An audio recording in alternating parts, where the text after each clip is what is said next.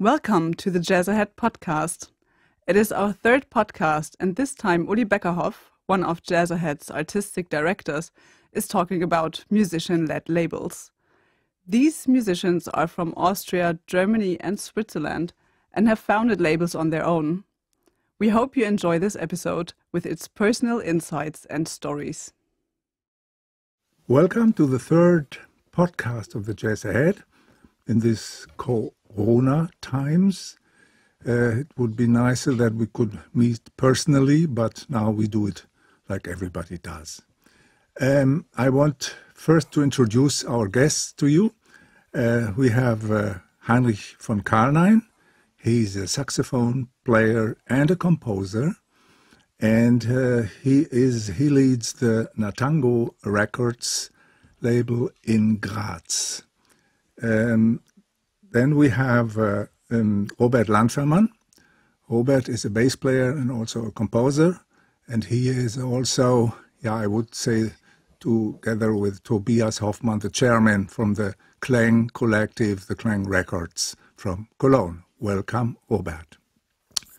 And we have Tobias Meier from Zurich.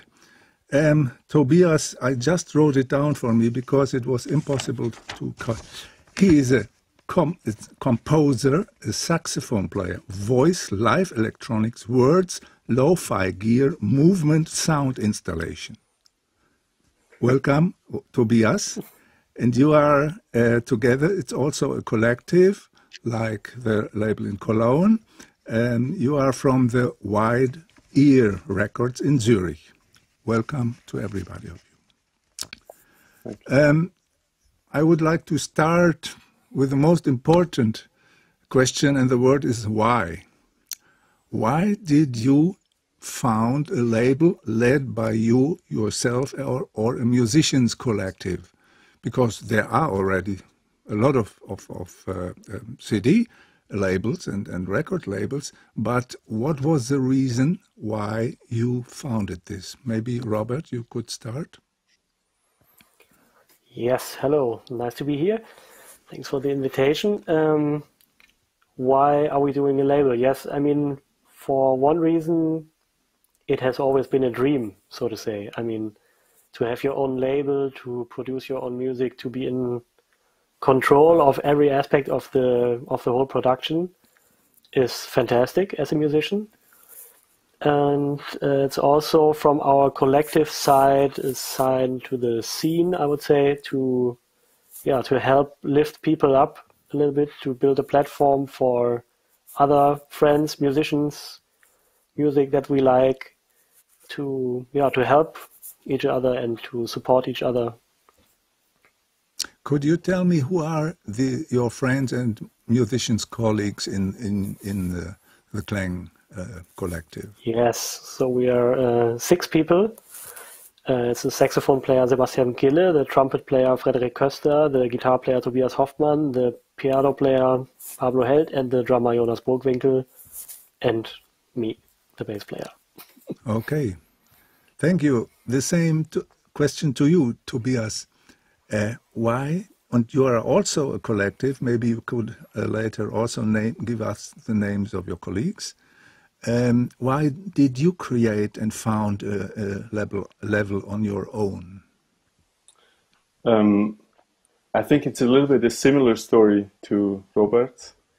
But I have to say, when we started it maybe 12, 13 years ago already. Oh, that old. And in the beginning, it was really also just a practical thing, because we wanted to release our own music then, and it was too complicated, and all these labels that existed already in Zurich and in Switzerland, we didn't really feel that we would totally fit in. So we decided, why don't we just start our own thing? And this whole idea of collectiveness or doing something for the scene, building something for others, this came with time. So after the time, we realized what we can really bring to the scene here in Zurich, and then became this thing. But in the beginning, it was really just for us to be able to release our own stuff so that it's not too complicated. Okay, Heinrich. There is always a personal history. In my case, it was the fact that I already was with a bigger independent label, first with Intuition and then with Act. And on Intuition, I had released the first CD of a trio, which I started around 2007. And in 2011, I was about to do another one, and it didn't really fit into the catalog. Mm-hmm. And in retrospect, I would say the label decision was a good decision for the label. I would probably have decided similar, but for myself, it was like I had to release it. It was a free improvised recording I did with an iPhone app and this trio, and for me it was spectacular. I had to bring it out. But the reason why I finally went for it was that this had been a story in my personal life for quite a few years. You have to know that I started out as a management trainee in a publishing house close to Frankfurt in the very early 80s, before I started music.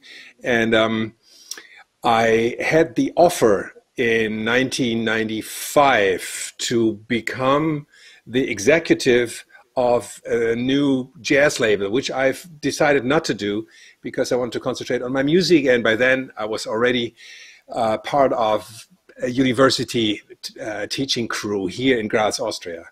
So, but then 2011, it felt like, well, if not now, then I'll never do it. So this was the reason why I started the label. I saw, for instance, Tobias, your catalog is really big. I mean, I don't know how many CDs you brought out, but it's very big. Also, Robert's, the KLAENG. And I have the impression that, Tobias, your label is pretty avant-garde music. Not always, but a lot of it. And Robert, there's more or less all the styles I know which you produced. How is it a program, or did it develop by itself?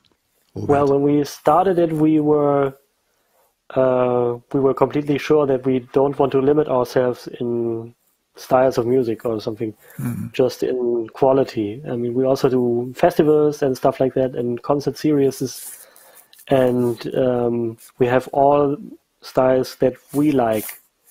I mean, today I think it's pretty common for all of us jazz musicians and musicians in general to listen to Brahms and then listen to Billie Eilish and then listen to Radiohead and then to Coltrane and whatever, right? So that's what we want our festivals and our labels to be too. I mean, it's just a natural way of developing the whole thing.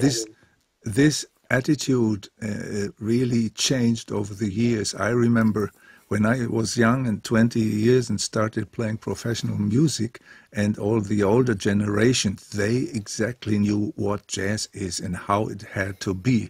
I see with all the younger generation, thanks God, this really changed, and I can hear it on your labels. Heinrich, behind your is probably more or less the same what the others said, the idea behind. I was thinking about it before we got together, and I realized, actually, I have to say the reason why I started it was not only this record, but it was a conversation with Niels Wogram. And I just had brought out this first trio CD, and Niels said, "Oh, you still hadn't found your own label." And I was thinking about the sentence for a second. I realized quickly, as far as I can see, there's like two kinds of musician-led labels. One is sort of a collective, where you can produce quite a vast amount of CDs, but doesn't necessarily have to be a collective. I have a very good, fine colleague in Austria, Christoph Peperauer, lives in Vienna. He has founded Session Work Records, which has a really big catalog by now, and it's led totally by himself. The other kind of option is the label, the way I lead it, Natango Music. The reason is Well, first of all, capacity. I know there are labels who, for example, don't really care about the graphic art, or they say, well, you just deliver the final master and we put it in the catalog and that's it. If you take care about those things, it's automatically more work. And since I realized the production itself is something which I really like doing, and the look of the final product, I still believe in a physical CD or LP. It's not the only way. I know I'm not against any streaming service. Maybe we need everything today, and I am present on all those platforms. But the physical part of it, producing a product and then having it finally there, this is something what I really enjoy. I realized I can't do more than really 2 productions a year. And then I said, okay, if I do it, I want to be involved in one way or another. So I did, for example, a very fine CD with the Danish bass player Morten Ramsbøl, who I knew personally, and he had a beautiful trio, and I said, I would love to do it, but I would love to produce it. So this is what I finally did. I went with them to the studio, and we did this production as well. But I have to say, it's not in general, most of the productions I am in some way or another involved as a player. It doesn't have to be a band leader, but as a player. It's just more a level of a work of love for me in this case. So, and again, it has to do with the capacity, honestly. That means you decide what productions will be done on your label, right? Well, I'm working together with sort of call him a label manager. He's a really close friend, John Heitzmann, and who helps out, and my wife also, who helps out. But basically, it's my decision. Okay. And but I have to go back for a second. I did my first production. Actually, I had this little tree here put up for this occasion. The first production I did was in 1989. My first LP. I was really proud, and it was an LP only. Doesn't exist as a CD. I already took care of the graphic art, and this was something with. After having worked with 2 of the bigger independent labels, I had the option to go to another label and again have to take care or sort of try to interfere with the graphic art and stuff, or just to do my own thing and finally just be the one who's able to decide I like it or I don't like it. Part of this is also that I'm working with a graphic artist I really like working with for many years. He lives in Cologne, actually, Peter Hoffmann.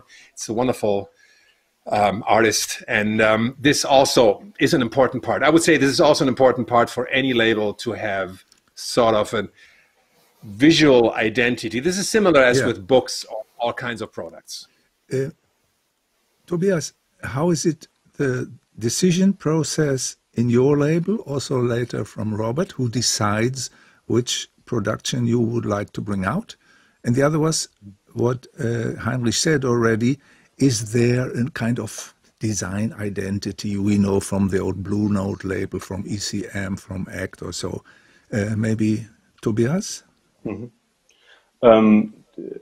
The decision, we're 4 people in the label.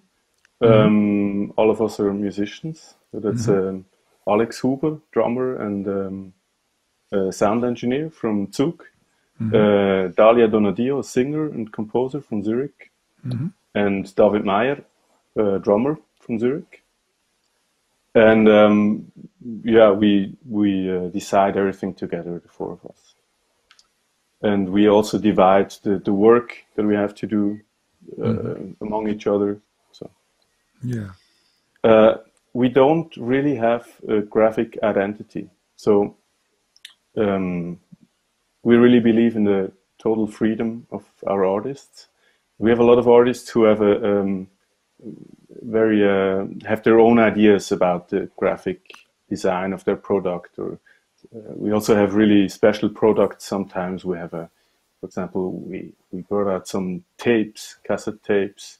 We have one mini CD. We have several 7-inch vinyl, And all these artists had their own vision about this product, and we don't want to stand in the way of their vision. But also we have a lot of graphic designers who we know, and we're always happy to connect the artists with these graphic designers. So it's a little bit in between. So there's we have many graphic designers who appear on several LPs or CDs. So, but we don't have one. Okay. Robert, you are 6, 7 people in the, do they all? 6 people. 6 people. And Pablo told me that you are the minister, you and Tobias are the minister for the label. How is the decision process with KLAENG? It's basically like at your collective, Tobias. I mean, we all 6 of us, we decide together. We all listen to the recordings that we get sent by friends, by musicians, maybe somebody we don't know at all. We listen to it, and afterwards we just talk about it. And what do you think? Do you want to do it or not? And if we want to do it, then we do it. So if the artists still want to. Yeah. Could you tell me something about the production conditions? Who is paying what? Nowadays, I think it's normally that at least the musicians pay the studio, the production thing. But then it comes to other things like the pressing, design, and so on and so on. How are these conditions at your label? Heinrich, could you? It's different. It differs. Sometimes I do collaborations with musicians. For example, I did this with Morten. I did this as well with Jazz Big Band Graz. I have three productions out actually. And since I'm also involved in this band, and this is we get public funding. For example, Jazz Big Band Graz is paying for the whole production. It just gets through my system, but I don't make any profit. There are other productions where I decide I want to do it, and I pay for it personally, like any other artist, out of my pocket. I try to use in Austria, it's probably similar in Switzerland. We do have pretty good system on various levels for public fundings. In my case, for example, it's the city of Graz, it's the province of Styria, and sometimes the AKM, which is the Austrian equivalent to the German GEMA, the company, the royalty company. They have funds, they have fundings for CD or LP productions. So I start an Excel sheet with every production and make up my mind what does make sense in this case or in that case. Not always those public institutions are good for certain productions. It depends. But I would say the financial part is the biggest, or one of the biggest issues. And after the first year or so, my respect for any professional label who did it or does it for more than 30 years went like really up. It's like, man, if you manage a professional jazz label and make a living, congrats. Because it's really hard, because our numbers, of course, you cannot compare with the pop business, and it's probably even worse than the classical music business, I guess. And I also have to say, additionally, I realized when a musician is present on the scene by touring, by giving concerts, by selling CDs, him or herself, that really helps. And if somebody offers me a new production, I actually had a case where I really liked the music, but this musician said very quickly, well, probably we will not go on the road. I was like, and stepped on the brake, because this becomes really difficult. It's difficult selling CDs through the traditional distribution channels. It's still, probably you all agree, it still works, but I would say I read the figure, like it went down in the last year for CDs for about 40%. And in as much as I can see that vinyls are going up, they do, but not great, but they do. I can see CDs going down, but it still works when you sell them after concert, for example. So this is also reason to decide if you finance it and how it will be financed. But very often, to make it short, it's a collaboration with the artist where we just share the costs, and then we also share the income. I mean, I sell 99% of my CDs during concerts, and the others are gifts to friends. The rest of 1%. This is so. Is there connected your labels with the publishing company? That means the very important thing: do the musicians have to give the rights to your publishing company, or do they the rights stay with the musicians and the bands? Tobias? Wide Ear doesn't take any copyrights or rights for songs and music, so this all stays with the musicians. Yeah. Also, our system is maybe a little bit different than Heinrich's. I always say Wide Ear is more like maybe more like a platform also, where we share our knowledge and our network with the artists. But all what concerns money is really through the artists. So they pay for the whole production. Okay. They can keep all the income. So we don't earn any money with the records. Does KLAENG have a publishing company? The same here, actually. Yeah. I think this is... We just build the platform. They can do whatever they want. Also, what you said about the publishing, like in which format do they want to do? Only digital? Do they want to do tapes, CDs, USB sticks, whatever, right?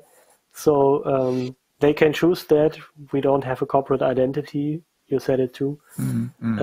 Because if we have like a experimental modern kind of music and like a pop music thing, it doesn't really make sense to have a corporate identity in a way that ECM or ACT or somebody like this has. And for the artists, I think it's great if they have like the freedom of expressing themselves and to make their own conscious choice about how it should look like. Right? I know from your label, Matthias Nadolny was doing a duo with Bob Dagen, and he was very happy. He told me that all the rights stays with him, and even the people he knows personally who wants to buy a record via KLAENG, and then he talks to the people. This is very personal, and I thought this is really a very romantic way as contrast to the big business.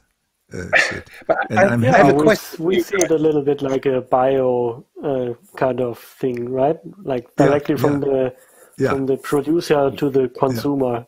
From the farmer straight on the table. Yeah, right. Exactly. But I have a question to you guys. How do you finance any kind of promotion then? Do you decide, well, guys, if you publish it with us, then part of the costs is the pressing, for example, obviously, and the graphic art, everything. But part of the costs you have to pay is also publish. It's also promotion. Or how do you do it? Well, for Wide Ear, it's really all the work that we do for free, actually. So when I'm working on promotion and I'm sending out LPs or whatever, this is really, we do that for free. We don't take any money. And then there's like a small amount, more symbolic amount that the artists pay. And this depends a little bit on how much they get, how well it is funded, the record. And then they sometimes give us a little bit more, and we have more possibility to have some special promo event, for example, or stuff like this. This depends. Did I understood it right, that more or less you have the label and the musicians on their own pay the productions for it, in general, the studio if necessary or whatever, and they all the rights stays with the musicians, and your label is more or less a frame for a lot of good, fantastic bands and bands you like to feature and so on. Is this right, the impression? Yeah, kind of. Yeah, it's a frame for all of this, but it's also like a vessel of all this knowledge that comes together. So we produced 50 albums, and so we know a lot of people, and we have a lot of contacts, good contacts to journalists, for example. And we're happy to share this and work together with the artists. And we're also really happy if the artist brings in his or her own contacts to our collection. So you make some like promotion, like that it grows. You make promotions from your label to rent a page on a jazz magazine in Germany or Austria or Switzerland, or we tried that a couple of times, but it didn't really help the sales. Yeah, so we really we send out LPs and CDs to journalists that we know. We hope they write about it. So my experience as musician is when I read a magazine, a jazz magazine, they see a whole page advertisement of some label. I don't really look at that because I know this is a paid one-page advertisement. So I really want to know what the journalists really think. So this is our approach. Yeah. And I can answer this quite quickly. We don't do any promotion. Okay. So it's up to the artists too. There's some people who want to send their CDs like to 200 journalists. We can provide contacts. We have like a lot of addresses and stuff from all those people. We can give out those lists to the people, and they can hire an agency to do that, or they can do it by themselves, or to. So this is also completely up to the artist. I heard quite often that young musicians who come to the Jazzahead or ask me personally when I'm playing concerts or when I was teacher in Essen at the Volkwang Hochschule, they ask me, they got an offer from a label, and they have to produce the music themselves, the musicians, but they have to take about 800 CDs for €8 plus MVST, Mehrwertsteuer. This is really criminal because young musicians have no idea about the fact how this business is, for musicians, jazz business is working. And because, and I had to talk to a young singer, very good singer, she had to buy 1,000 CDs for including the taxes, nearly 10 euro. I think this is really criminal and betray younger musicians who have not these informations you have. And I really want you to tell young musicians when you hear about it, to tell them the truth. Because, I mean, if you invest in a good studio and have to pay already the production and everything, and then buy for enormous amount of money CDs from these companies, and strange enough, sometimes these are older musicians doing this. I don't give any names, but probably you might know. If I might say something to this, Uli, Yes. or just add something, because as a musician, I would totally agree 100% in a way. Yeah. Having a label myself and knowing the numbers, I do understand that it developed over the years. I remember in the early millennium years, I had a deal with a Swiss label, which was fine, and it was like 400 CDs. And I did the math, and I would say it was about half of the production costs.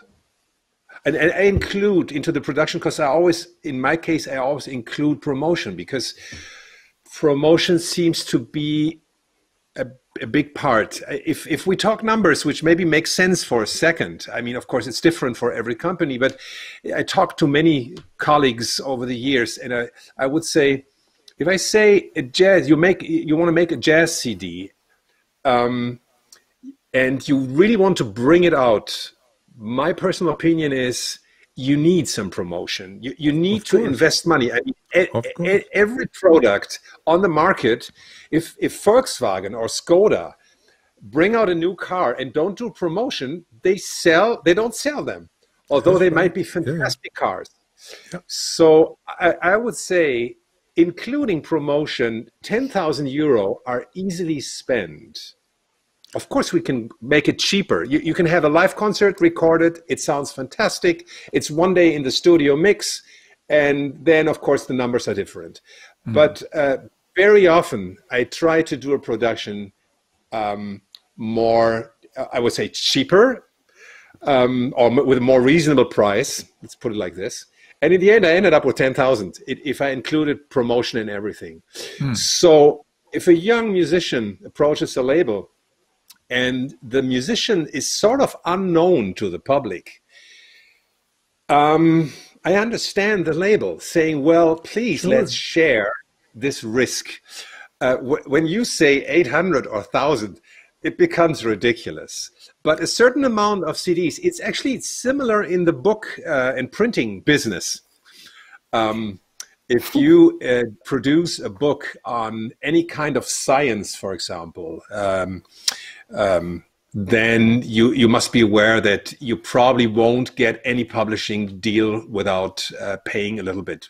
But of course, it's always, I'm totally with you as a musician, I'm with you. And I tell my young students, be aware you might have to pay something, but be aware it has to be a fair deal for both sides. Definitely. But that's what I said was not at all fair. And I think more or less, I don't know, Tobias, are you also teaching? I know that, Robert, you were teaching in Essen, and now you have a professorship in Mannheim or in Mainz? Mannheim, yeah. In Mannheim.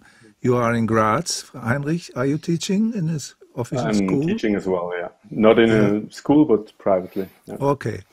But I mean, we have to help young musicians. I know when I was 20, I just wanted to play. I was not able to play the things I had in mind, but I had to start somehow. But I was very happy that all the musicians told me how things are going. Because when you're young, you have no idea. And compared the market from today, I mean, jazzahead is a positive thing, I hope, for making contacts worldwide. But the business has become so difficult. And I mean, as Tobias, as you said, when there is half a page on a magazine of advertising for 6 CDs, this doesn't help at all. There is nobody looking to it more or less to know how the market functions. This is important, I think. Well, I have a very personal question to you guys. You are musicians. You have to practice. You are composing. You are more or less managing your own bands, or if you play in bands who have managers, okay, but your own projects, probably, I don't know. You manage to get gigs. You have a label. And probably you have a family, or at least you are living with somebody together. How much do you work in general? What would you assume, how many you work with and around music per day? A bad question, sorry. Impossible to measure, I guess, right? I mean, although I have a teaching job now, I still feel like a freelancer somehow. I mean, I play a lot, and we all do. We, as you just mentioned, there's a lot of jobs we all have somehow, and you work all day. I mean, it's a full-time job, of course. I mean, there's no Saturday or Sunday. No, of course not. Every day is the same. You work as much as you can somehow, and but somehow I think it's the same for everybody that's freelancing or like how do you say, self-employed person in the world out there who loves what they're doing or is involved in what they're doing. Yeah, I mean, with music, there's always something to do. There's always some record you want to listen to, or something you want to practice, or some scheme you want to check out, like for your bands, or something to write, or whatever. I mean, it never stops, and that's beautiful, I think. I mean, would be horrible to be a football player or something, to stop at 30 or 35. It just gets better and better somehow, I feel. Yeah. Tobias, what's your opinion about this? Yeah, I think it's, for me, it's really beautiful that, maybe this is the same for you guys, there is not really a division between this is my job and this is my free time. So it really feels like either I'm free the whole day, or I'm working the whole day. I don't know. It doesn't really make any difference. Yeah, that's true. I get up, I make coffee, I already think about some ideas. Is this already working, or is this my free time? This division doesn't make sense for me. So this is, I think, is a really beautiful thing in this job. Yeah, it's really fluent. I don't feel like I'm working 10 hours a day during 7 days a week. So I actually feel like I don't work at all. I don't know. Just realize projects. Heinrich. Oh. Well, I wouldn't say that there is no pain involved. I remember when I was in my early 30s and I had my late 20s, I had my first daughter. I crammed in every half an hour I could. I jumped to one of my instruments or did something. And later when I heard somebody say, oh, I only have 1 hour, I said, come on, you have 1 hour, do something. So I would tell every young musician, you need a lot of self-discipline and self-organizational skills. And this comes over the years. But I'm totally with you guys, Uli, Robert, and Tobias. Since we love what we are doing, we're not counting the hours. I would say it's at least 60 hours a week. But it never gets boring, but also sometimes I can't sleep because, there's still, last night I was starting to play a solo on Night in Tunisia, and it didn't stop. It was a nightmare. It was going on. Whatever it is, you finish something and you directly know you have something else to do. And so in a way, it's beautiful. And I wouldn't say that I had less to do during Corona. I definitely had less gigs, but because the label is going and things are continuing, I have enough to do, but it's also a blessing. It's really both. It's a blessing, and sometimes it's a curse, like everything in the world. Yeah, I agree totally with all you three guys said. And I had this question from a journalist once, or even more often sometimes. How much do you work? I said, I never worked in my life. And because the reason is what Tobias said, it is so much joy. It is so interesting. When more than 52 years of professional life, what I saw from the world, where I traveled, how many unbelievable, wonderful people as musicians, as audience, as friends, as from other arts, it's a pure joy. The only thing is, if you don't have a management to make your own tours, is a little boring or not very funny. But my wife said to me, "You are a happy guy. And normal gigs, 90% of normal work, 90% of the time, people said it's negative, and 10% is full of joy. And with you, it's different. 90% is joy in your work, and 10% is a little bullshit." And I said, "Yeah, this is agree." And I'm totally, I'm totally on the same side. What all you guys mentioned.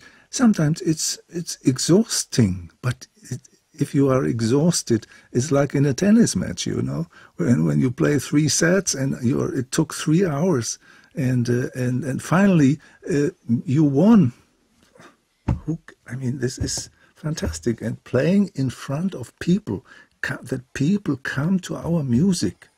even if it's a small club with 30, 50, or a big concert hall with 800, or sometimes in Africa on tour with Volker Kriegel, we played in front of 20,000 people in Africa and in big football stadium. But it is such joy. And there was an investigation of the Deutsche Jazz Union. The 75% of the musicians earned less than 1,000 euros per month. But the question, would you take this profession again if there would be a chance? 100% of them said yes, of course. And I mean, this is we are very lucky. We are very lucky in this.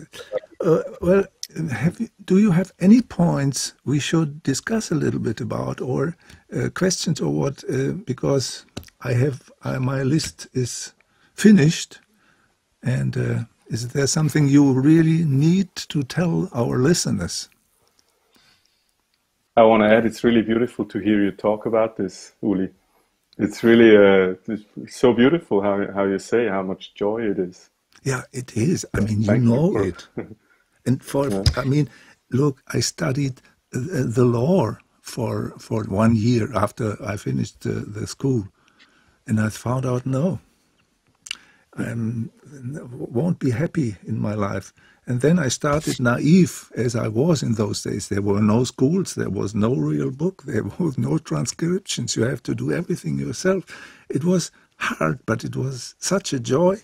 Then buying a new CD, and there's a wonderful Freddie Hubbard solo on this, and then you take the whole afternoon to find the same, how you say in English, rille on the vinyl to the bar you want to transcribe. It was already a problem, but when it was finished, you felt like a king. Now I know what Freddie Hubbard is playing, and now I try to play the same again.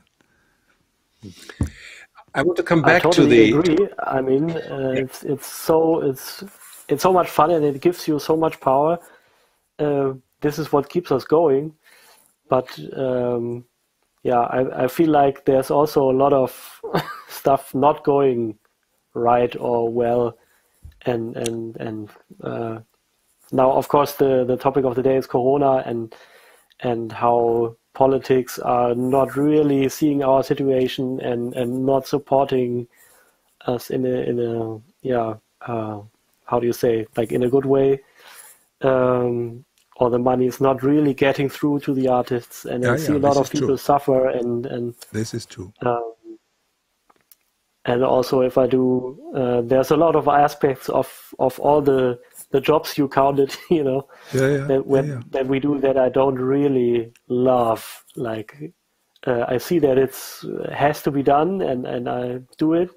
But I mean, I love doing the label, for example, and it's a lot of fun to develop the whole thing.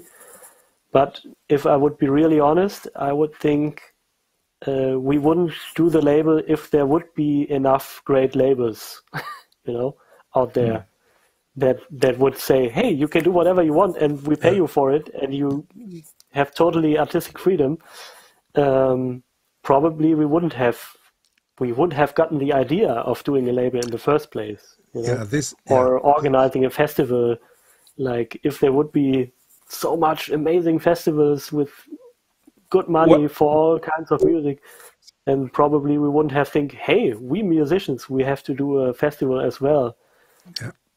Because there seems to be something that wasn't there already, which we had the feeling of, okay, we have to add this sort of like to the whole thing. But I think this is also the very good side of the younger generations. I mean, we started to create the Deutsche Jazz Union, Musicans was in those days, like in Cologne was the Stadtgarten, and we started it. But then came a period of about 20 years where nothing happened. The younger musicians don't do it. And you are absolutely right what you said. I mean, if you are privileged, like you as a bass player, to play many gigs, and then it is not possible for everybody. But I'm happy to see that younger generations take the things into their own hands and start to organize them with festivals, with everything.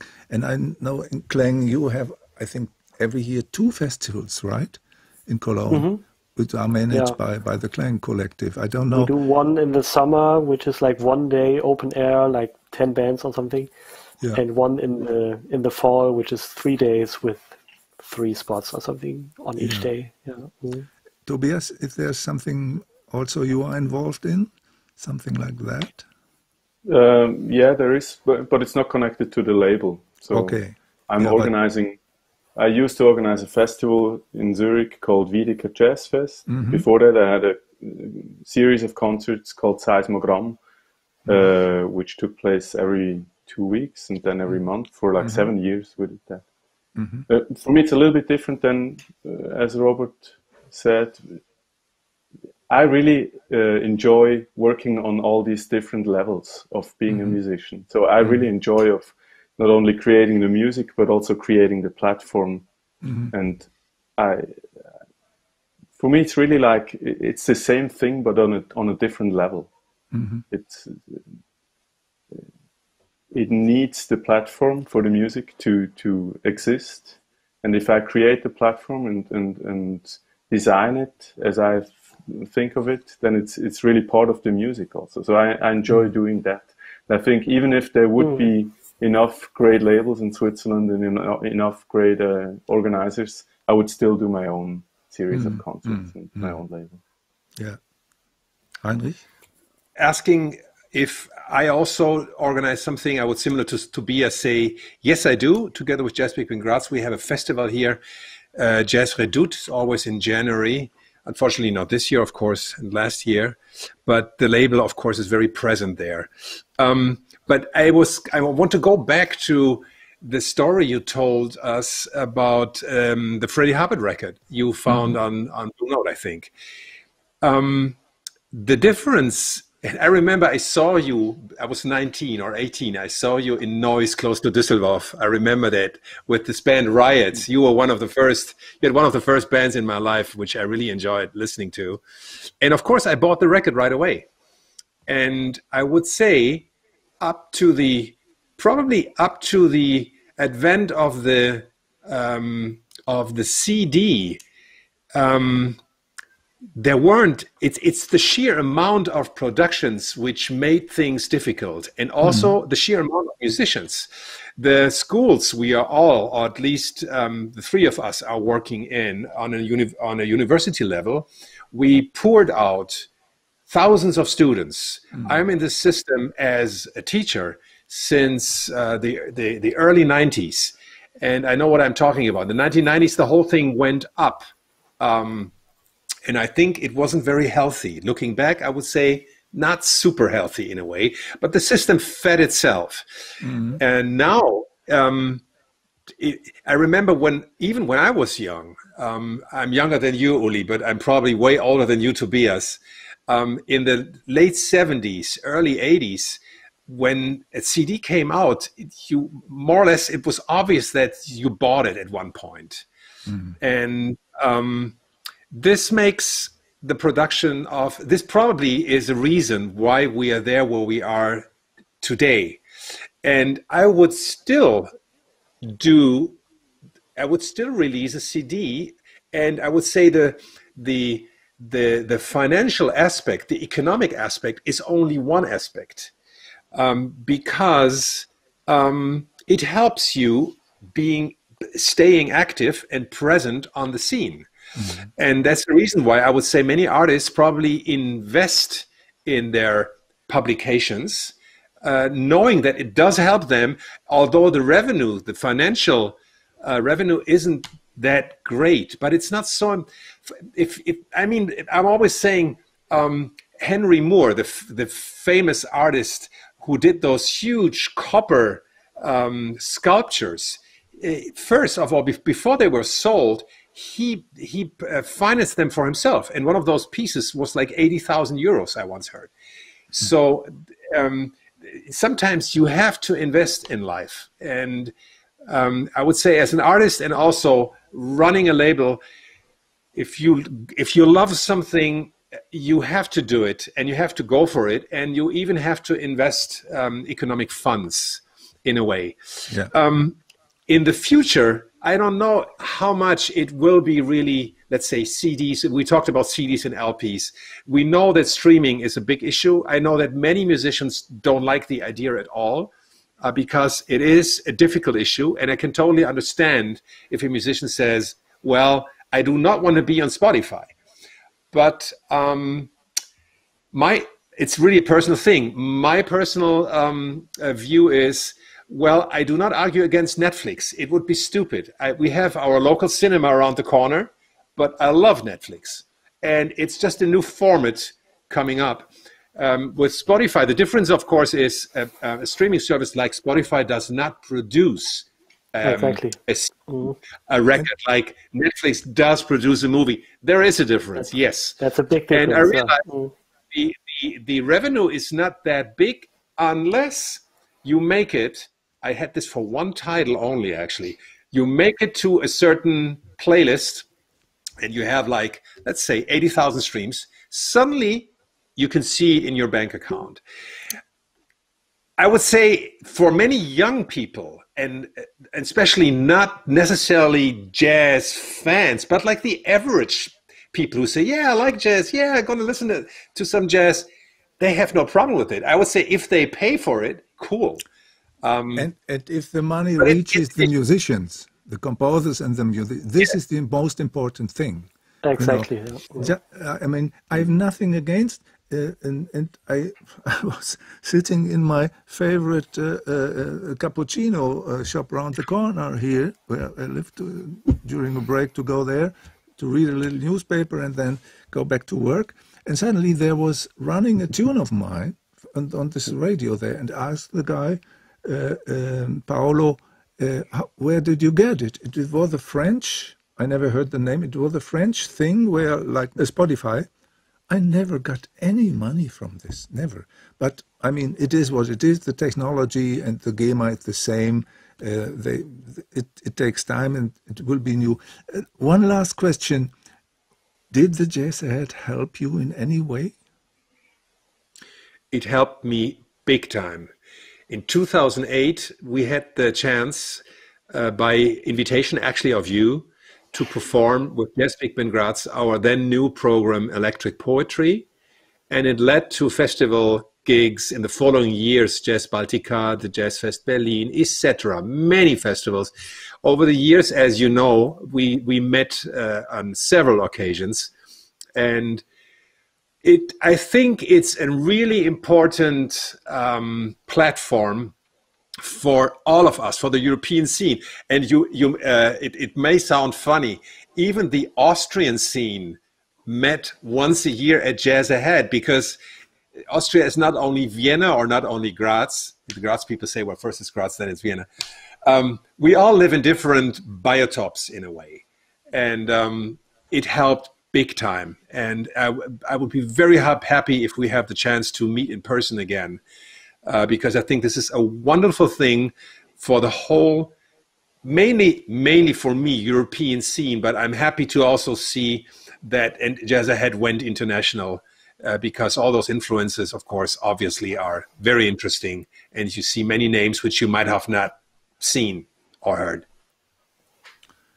Sorry for that question. I don't want it to have a personal ownership for you, but I saw, Robert, probably you are one of the musicians who played the most gigs in different bands. Do you have an idea whether it was a positive thing for you, or if it wouldn't be there, it wouldn't matter anyhow? Well, it depends on the bands I think I played with. Some bands it really helped, and other bands they didn't get any gig more after this. It's really and it's also hard to tell why or why not, because it's not like the most experimental bands got the less gigs or something.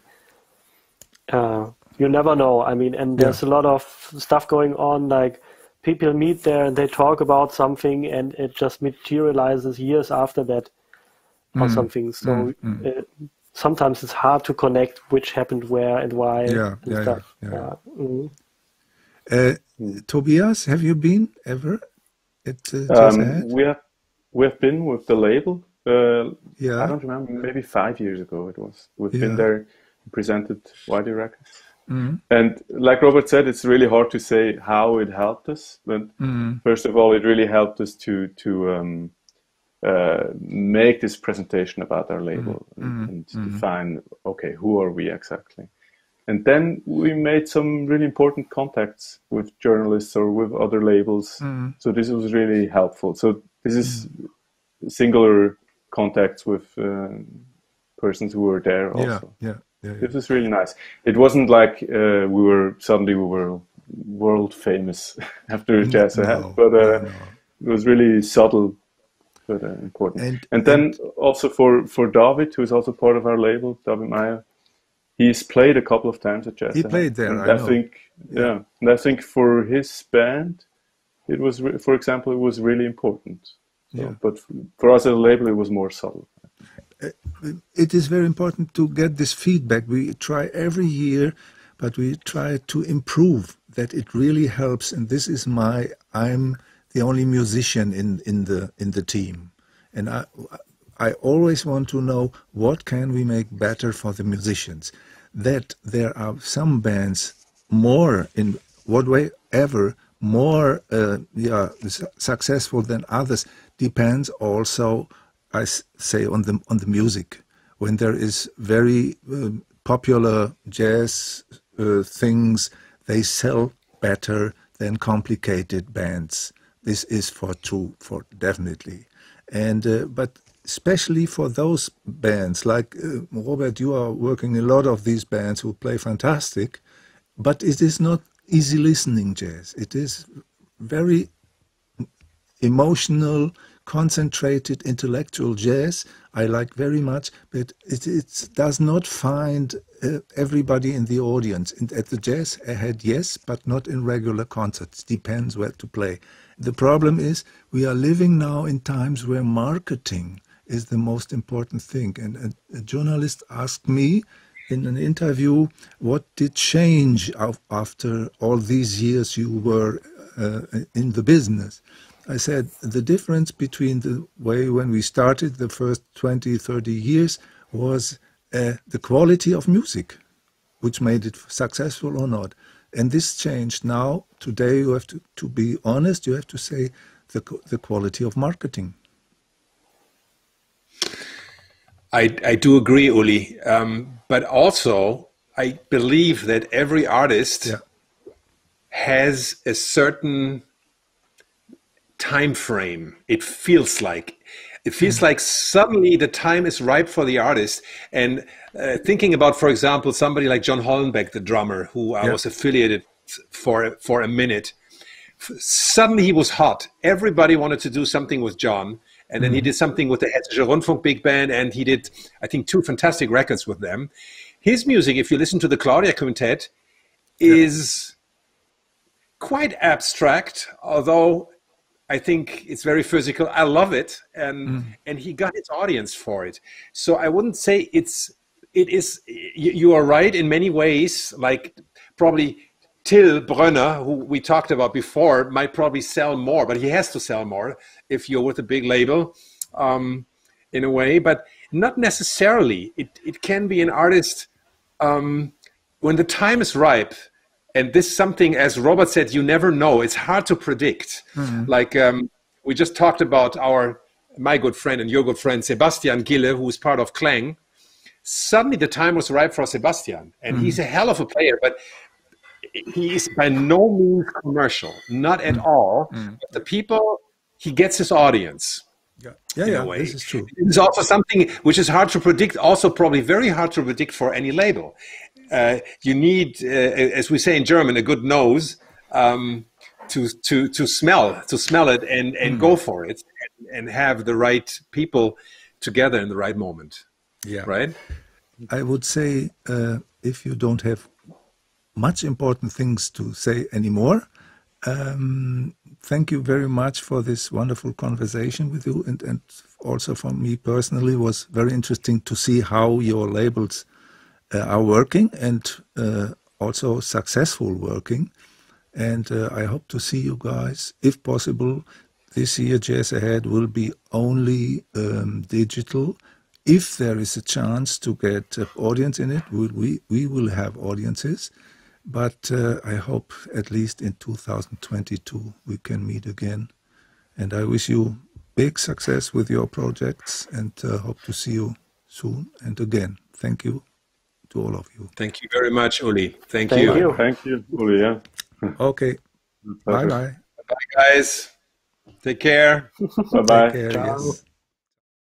Thank you for tuning in.